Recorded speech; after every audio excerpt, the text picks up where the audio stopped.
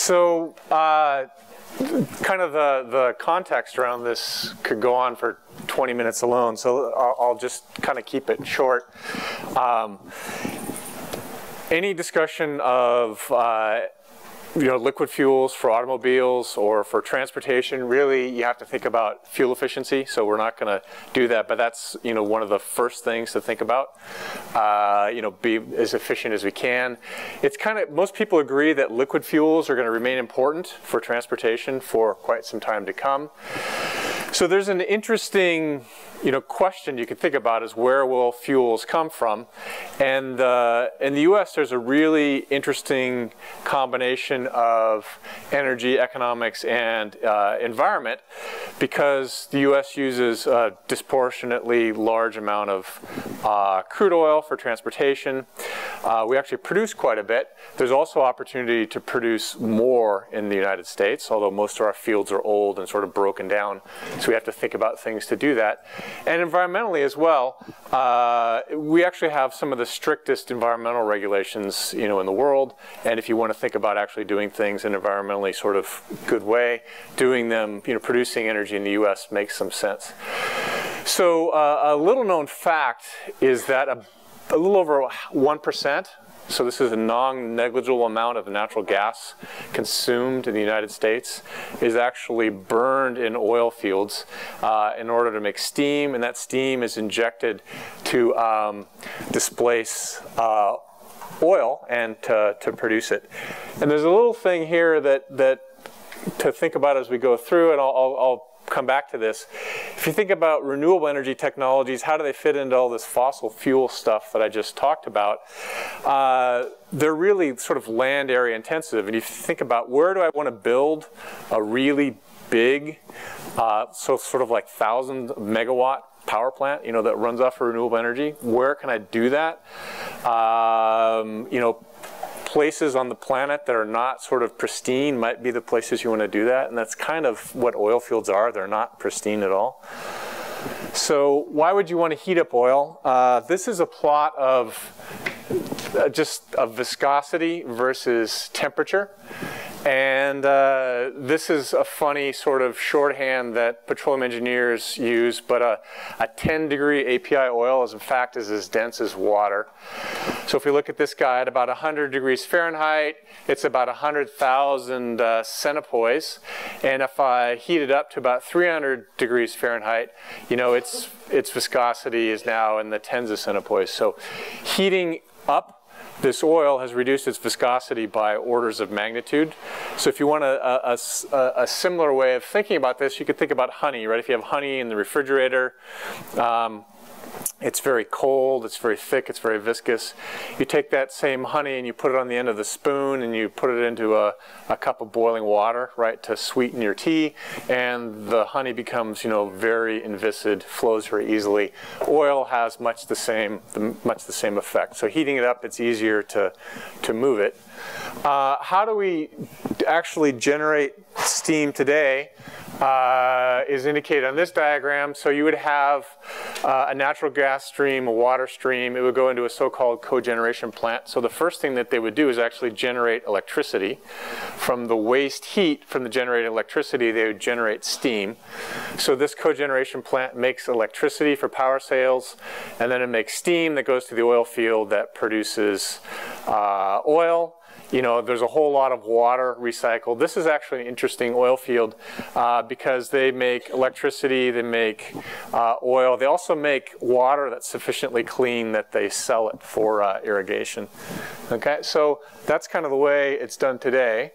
I want to tell you about, perhaps a different way of doing this, and I'll highlight, some of the ways that it could be significant. And these are the people who have worked on this, what you see today, although I see Mac over there, he's worked on parts of this idea. So the main conclusions are this. So if you are injecting steam for oil recovery, you want to just set a rate and you want to inject it because it's easy to do. If you're going to substitute solar steam for natural gas steam, it seems pretty obvious to think about using steam during the day, right, when you have good sunlight, and cutting it back at night. So from the reservoir perspective, turning steam up and down works the same way as injecting steam continuously. And that's actually an important message for the engineering part of it. As I go through the little bit of the economic analysis, the interesting thing is that from a project-wide sort of perspective, the economics are pretty good. So high solar fraction refers to an idea that you're going to blend natural gas steam and solar generated steam, right? So having, a large fraction of your steam come from solar is economic.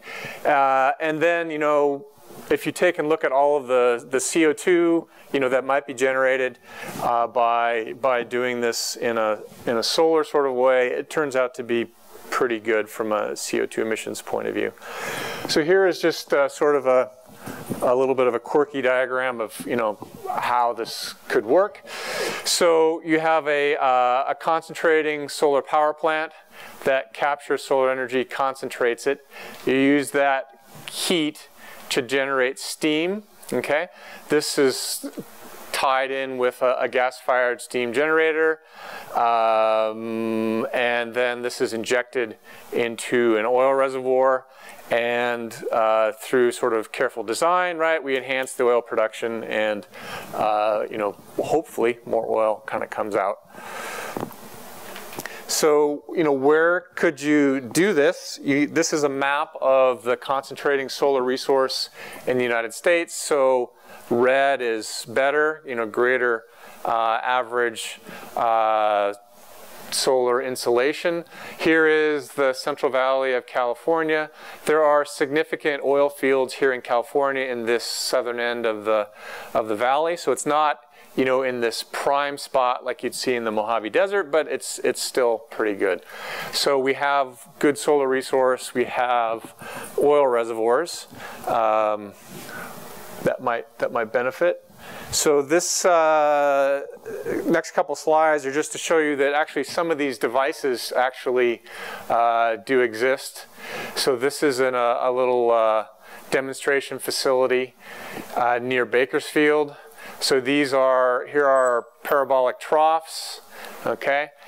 Here actually is, so this one is actually concentrating, and you can see here is where the heat is collected. So this is actually shining white because all of the insulation's been put back up there. This is an interesting facility because the idea here was they want to build many mirrors. They want to make mirrors as cheaply as they can. So these mirrors are super light. The problem is you put something super light out right in the wind, it blows around and it gets dirty.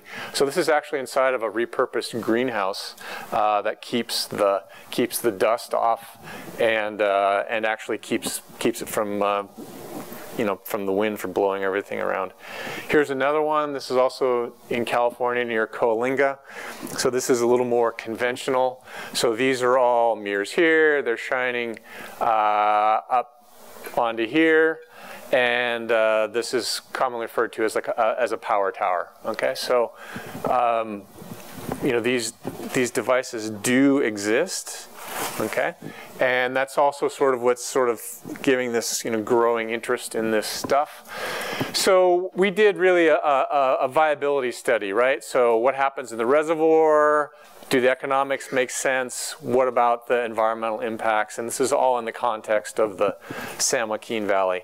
So the sort of the bottom line in terms of performance is to look at scenarios like this. So this is injection rate in green is kind of what they would do today. They would set a rate and be constant. The blue is what sort of something daily variability is going to look like. There's also seasonal variability, right? So the intensity is low in the winter, peaks in the summer, and then goes down again in the winter. So basically, we've built a model of what injection rate would look like through the years. There is another model existing in the literature for what an oil reservoir would look like, and so that's been sort of implemented. In terms of the economics, basically use sort of literature data and figure out different systems. So the solar thermal plant is in fact capital intensive. It's sort of this line on the top, right? So it's going to be very expensive in terms of capital, but the fuel is free. And we did an interesting thing as well, is that instead of using a projection forward, we actually used historical data. So I'll talk about that a little bit when we get there. And then from the sort of environmental impact, the main thing we were concerned about were CO2 emissions. So we did a sort of a life cycle assessment. So here you need to count all of the energy that's gone into the glass. This has got a concrete foundation, so all the energy into the concrete. The mirrors are actually made in Shenzhen, China, so you've got to get them from China to Bakersfield, so you need to figure that CO2 amount out, and basically just kind of do the accounting and sort of put it all together. So here is a quick sort of summary of what the modeling looked like. So this is a section of the Earth, and what you're actually looking at is temperature. So red is high temperature, blue is low temperature. Here is an injector here. There's some geology that's not really indicated. There are some shales that are here that make the distribution of steam a little more difficult. But what we find out is that this cyclic injection of steam leads to the same sort of temperature profile that we get if we had continuous injection of steam. This is well heated. It looks pretty good. The real sort of proof, if you will, is how does it produce oil. So what you see going up, peaking, and coming down is actually the oil rate. So green is that constant rate injection, blue is the variable. This is the cumulative amount of oil produced. So you can see this produces oil, and then it's sort of done after after about 700 days. But they're not exactly the same. There are differences, but in terms of how this is performing, it's virtually the same, right? The peak rates are the same. They're only slightly displaced a little bit. There's an interesting sort of story about sensitivity to some things that I'll just skip, and just kind of go to the summary here. So what it kind of says is that if you think about the traditional sort of benchmarks that the engineers worry about, which is what's that peak rate, when is the steam going to break through to a production well, the reservoir doesn't care if you just put all the steam in at a constant rate or if you cycle it up and down and chase the sun, which is a good thing. There are some details about heat losses that are kind of geeky and interesting nevertheless, but I won't sort of go into them. So in terms of the economics, we could have sort of projected forward, but what we did is we said, well, there's good historical data. I showed you that flow diagram for how they generate steam at Kern River. So Kern River has been undergoing steam injection since about 1980. So there's historical data there. So we don't actually have to go back and make any projections about how it would behave. We can go back and we know exactly how much steam they injected. We know exactly how much oil was produced. We know exactly what the cost of natural gas was. We know exactly what they could sell electricity for. So there's very little sort of what ifs that kind of go into this. There's an interesting thing to kind of point out here too, is if you look at, this is the steam they injected and this is the oil they produced. Later in the life they cut way back on steam and they're producing about the same amount of oil. So this is actually overbuilt, over-injected. But in our analysis, even though it's capital intensive, we say, okay, we're just going to build the solar power plants and to provide that and not do any sort of optimization, because this is historically what happened. So engineers are not very good at economics. We like to do one number that makes sense. So this is net present value. So the net present value is if you take the life of the project, right, and you bring it all back, you figure out all of the revenue that you'd make, all of the expenses that you would put into it, and you can take it back and project it into, what would it be worth today. So this is net present value versus a bunch of scenarios. So this is just burning natural gas to make steam. This is that cogeneration case. This is what it would be if you used all solar energy. And the different colors are actually different sort of discount rates. So at a 5% discount rate, the cases that do the best here are actually solar cases. So this says all of your steam comes from solar, half, and 25% comes from solar. So similarly, if you use a slightly greater discount rate, they're all sort of knocked down, but they're all behaving more or less kind of the same, and the solar cases hang in there economically based on this sort of case that you saw. So kind of the summary here is that even though all of those solar scenarios have very high capital expenses, when you take that capital expense and you figure it out over a 30-year lifetime, it ends up being quite a competitive project. Okay, and there's lots of sort of optimization that somebody could do in there because the economics are very sensitive to natural gas price and things like this. So I'm running a little short on time. I'll just maybe cut to this here. So if you think about, so one of the problems with thermal recovery, and one of the problems with sort of these unconventional resources, is that it takes a lot of energy to get them out of the ground. This is the problem with the tar sands in Canada.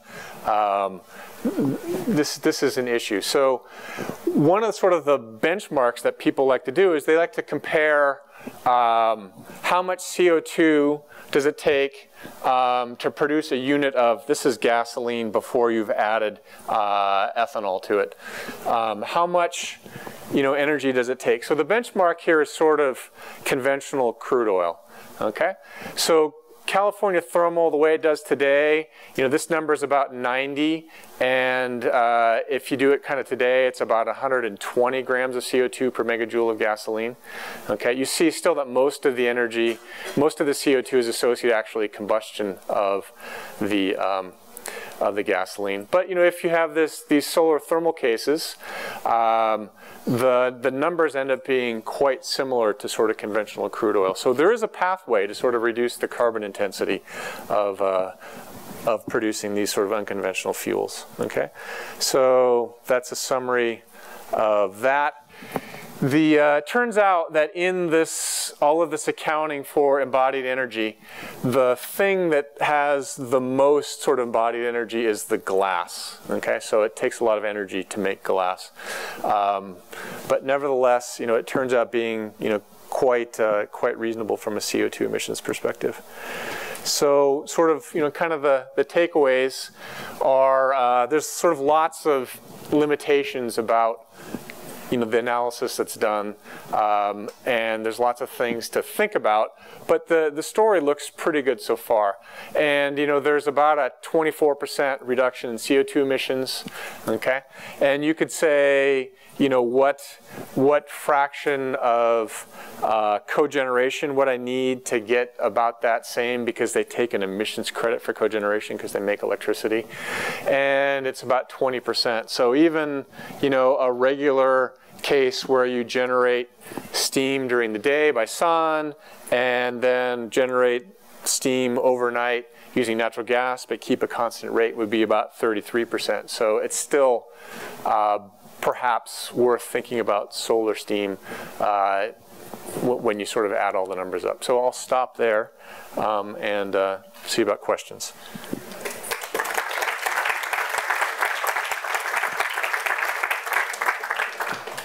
Sure. Yeah, I was wondering, how does the steam-based EOR, how does that compare with like CO2-based EOR as far as reservoir production goes?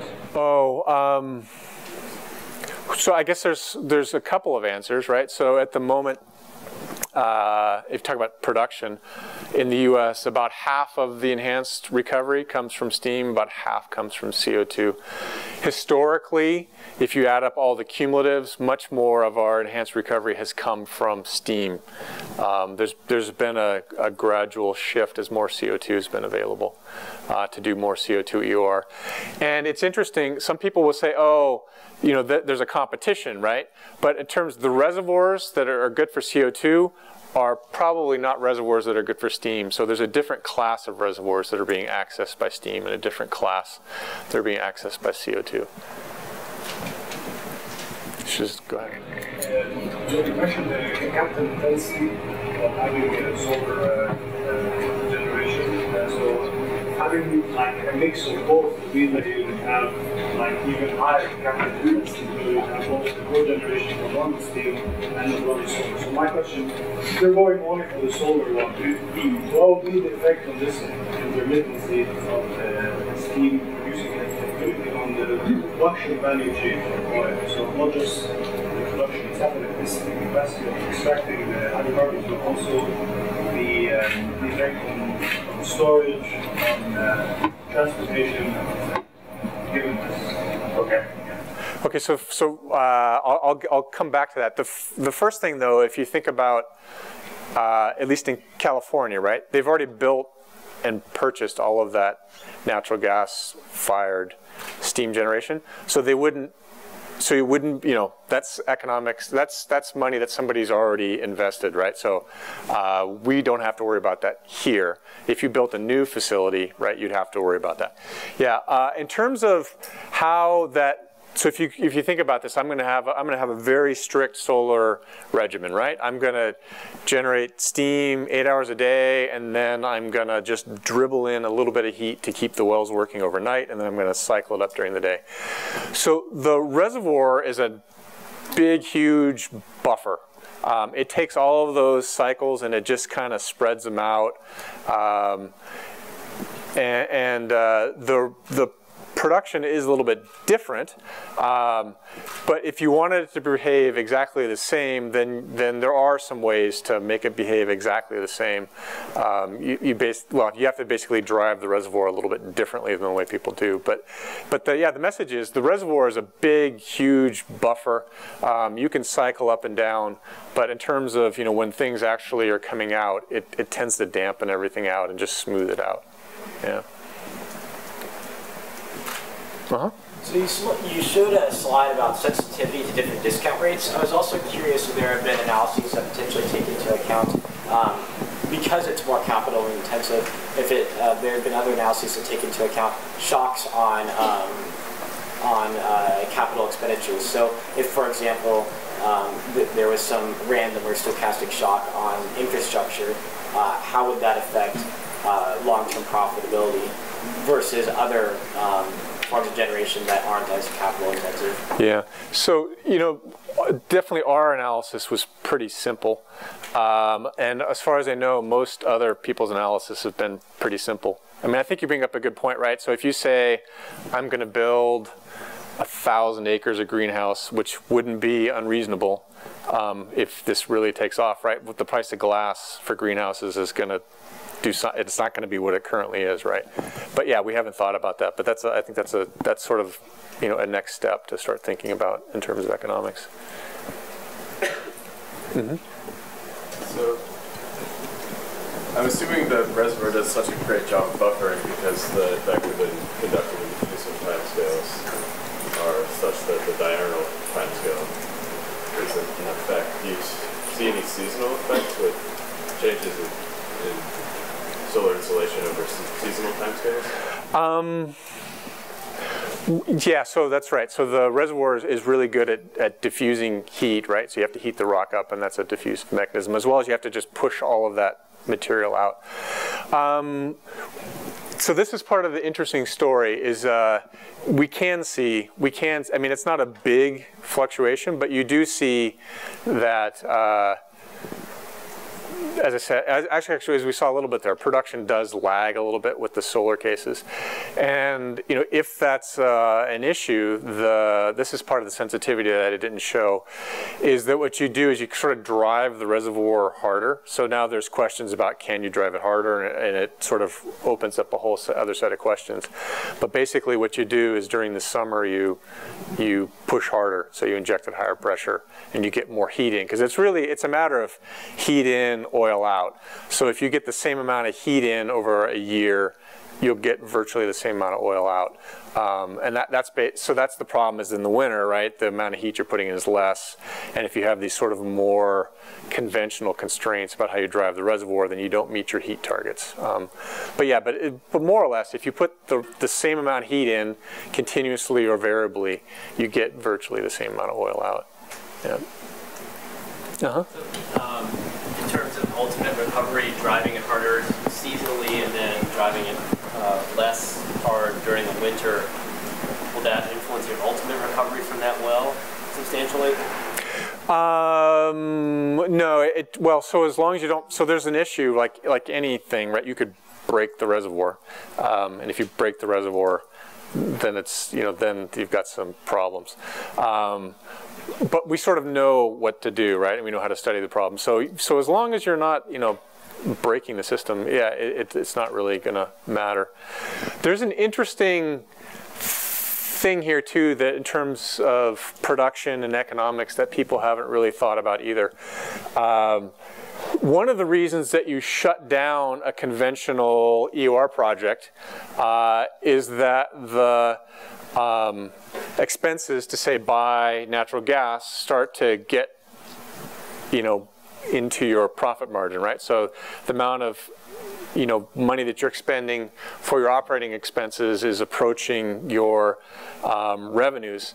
The interesting thing about these solar plants, right, is that most of the costs are all sort of fixed up front. So there's been a whole set of discussions, and that haven't really resulted in research yet.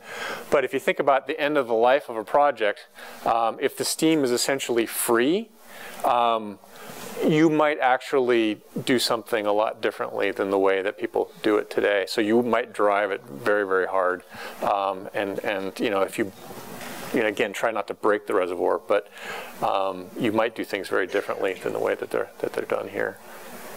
Mm-hmm. Does this technology have other sort of fossil applications? Could you use this with tar sands, as you suggested, or even in like coal seams to extract energy? Okay, so if you think about the Canadian tar sands, you're going to have a problem with insulation, right? And the issue ends up being not that you can't do it, but that you need, so the amount of area that you need is geographically determined. So if you want to do this in tar sands, you need a much larger, much larger area because the insulation is less. So yeah, you have to be careful. Although you think about Venezuela, which has some political issues, but has certainly an oil resource that's similar to Canada. It has some sort of potential there. What I think is interesting about this technology, I sort of alluded to this in the beginning, is if you think about, we need to build an infrastructure to generate electricity renewably. Right? I mean, at some point we have to do that, right? It's going to be either sooner or later. There are pretty significant, issues that people have about, taking the Mojave Desert and paving it over with solar collectors, right? In terms of where this can come in is, oil fields are large areas. There are generally in remote places, but they are industrialized, right?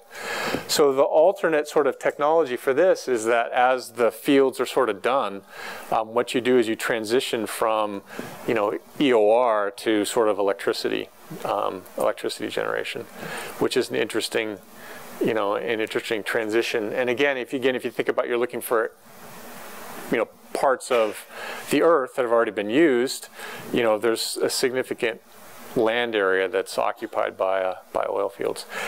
Coal bed methane is an interesting idea. Yes, you could actually drive out more methane by injecting steam. Now, how effectively you could heat it is another question, but just from the thermodynamics of how the methane is there, raising the temperature does release a lot of natural gas. So there are other alternate places this could play in the fossil fuel, in the fossil fuel space. I think don't want to.